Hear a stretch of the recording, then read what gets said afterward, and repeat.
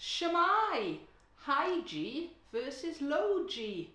So I just want to explain high G and low G strings on a ukulele. I said high G versus low G. That technically isn't correct because there's no winners. One isn't better than the other. It really is all down to personal preference. What I'll do is I'll just explain about high G and low G and play you a couple of examples of both strings.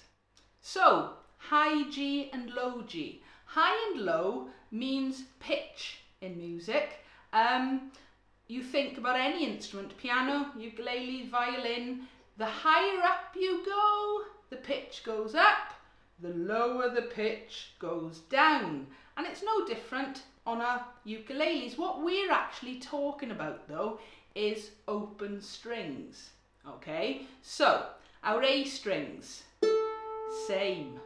Our E strings, same. Our C strings, same. But this uke has got a high G and this uke has got a low G.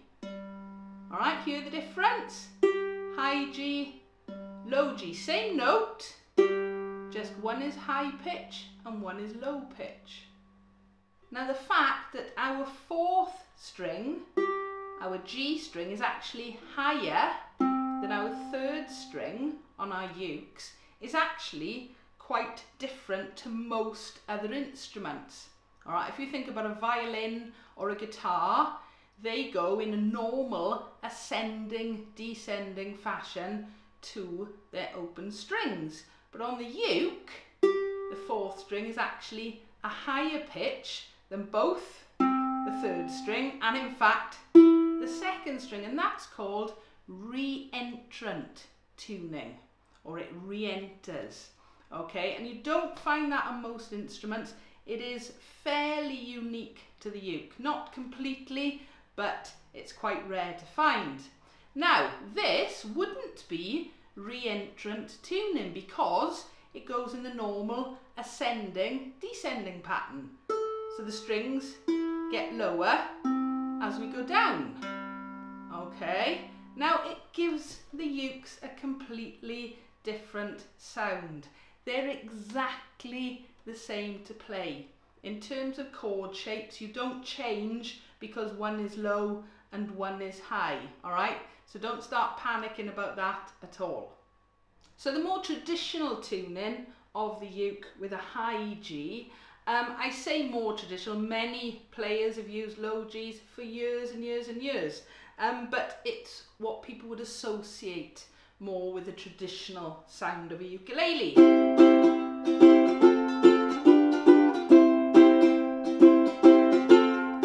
Okay, so that's the high G, same thing but on a low G.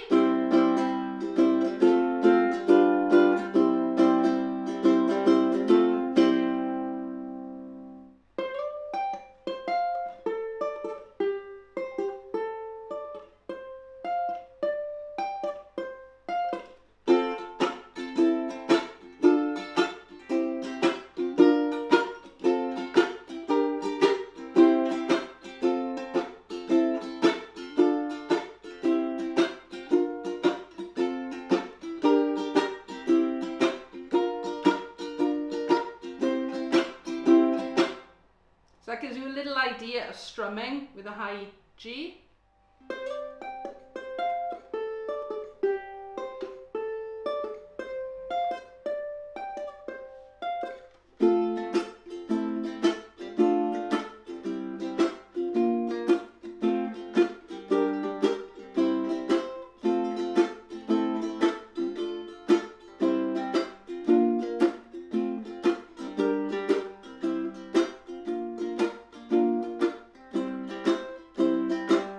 Okay, so that gives you a little bit of an idea of strumming with a low G.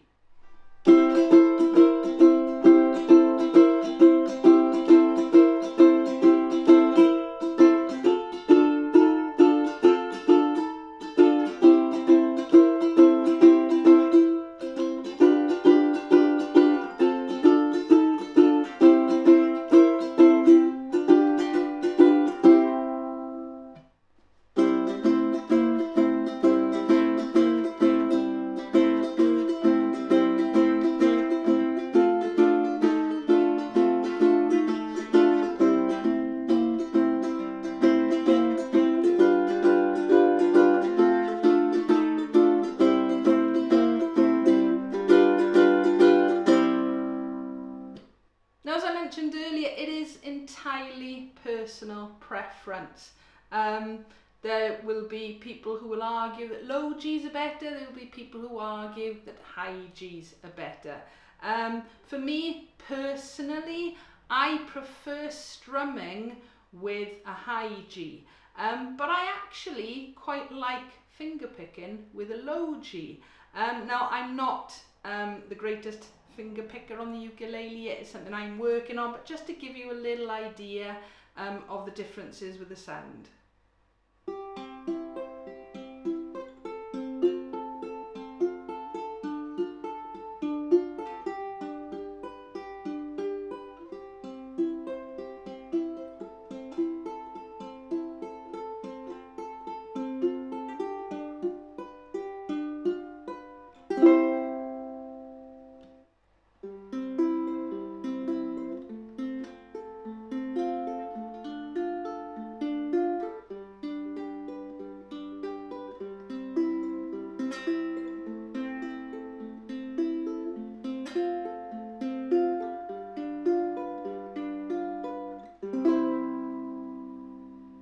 So as I said, it is entirely down to personal preference, whether you prefer a high G or a low G, or enjoy playing both. As I said, I prefer strumming with a high G, but I do enjoy finger picking with a low G.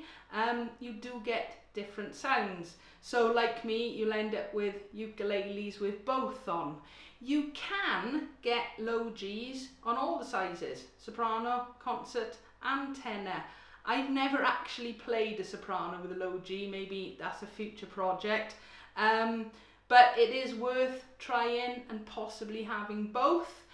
So things to think about when you are changing your G string.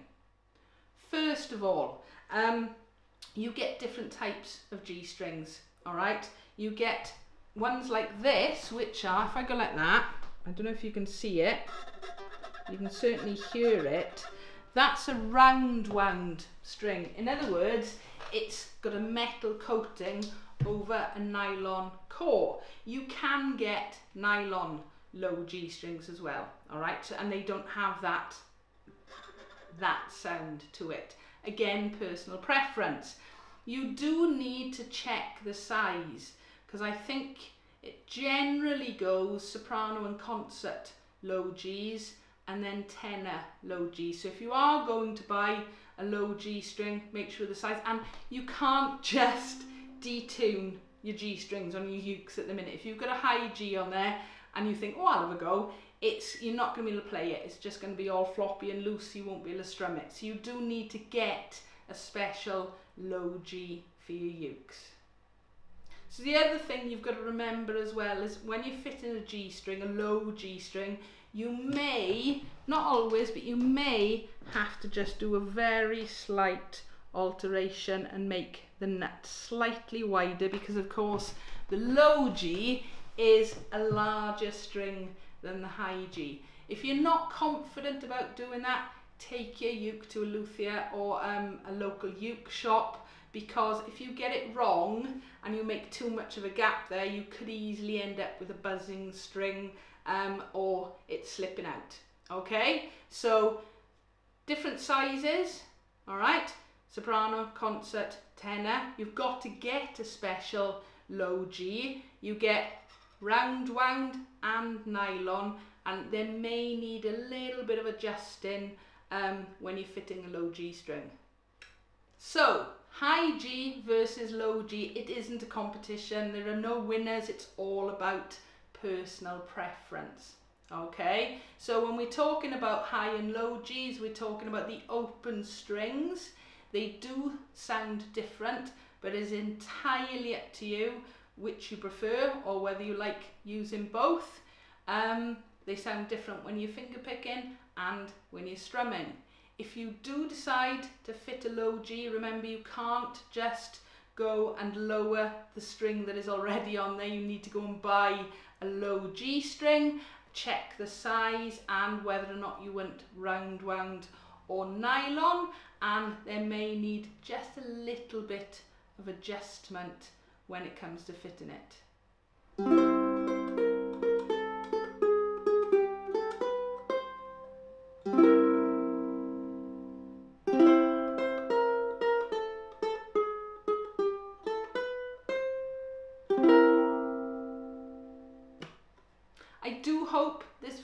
helped. As always, if you've got any questions or comments, feel free to leave them below. Give us a like if you've enjoyed.